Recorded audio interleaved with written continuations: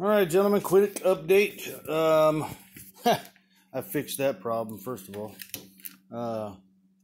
Redid the whole, I just made a new one, yeah.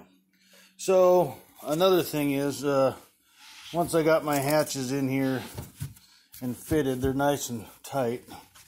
I mean, nice and tight, beautiful. So, I haven't cut my handles in yet. Push this thing back up, sorry. I added that bottom piece down there and that piece right there, and I'm really glad I did that before I went and stepped on this. I weigh 285 pounds, so if I had stepped on this little piece of plywood right here and these two little pieces of aluminum, pretty sure I would have sunk this bad boy down to right about there or all the way down to just thrash this thing. So I cut those pieces real quick and easy, and I did the cheap easy thing. I just threw a couple self-tappers in there.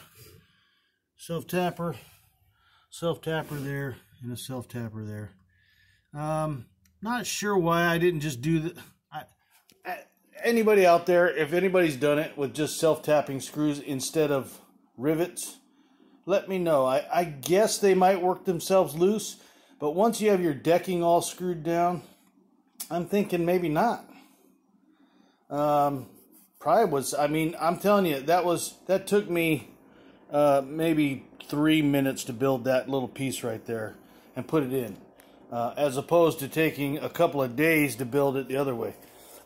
So I'm guessing somebody could make some money probably by just taking these measurements and making a bunch of these things and send them out and just have people put them together with self-tapping screws.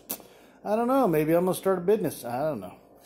Anyways, another question to all you guys that have built. I did not I didn't do anything with my plywood. I didn't do anything except carpet adhesive, and so it's got marine grade back rubber on here, right underneath here. But I am going to be drilling holes through it. So question to everybody out there is probably a bonehead move, but I can always redo this piece with the, later, I guess. I guess we'll find out how long it's going to last.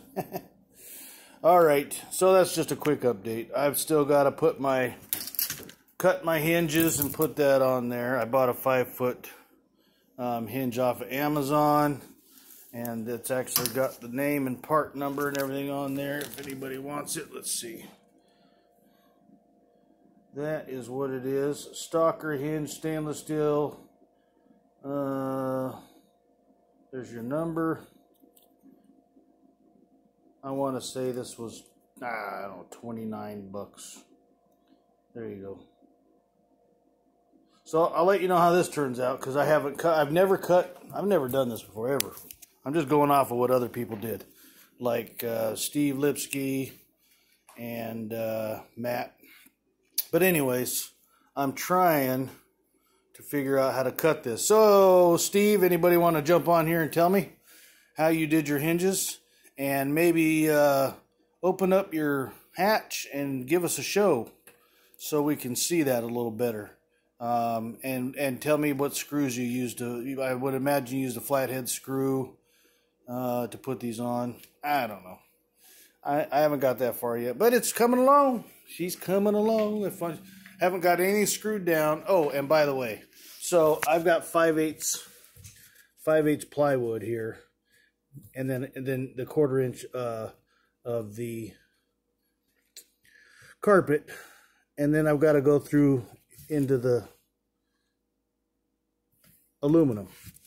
I bought 1-inch stainless steel screws, and I'm guessing these are not the right ones, because if I put that son of a gun up there, that just barely goes through the plywood. I mean, I'm guessing it doesn't have to go far into there, but I'm not going to have but a couple of threads biting into this by the time it gets through.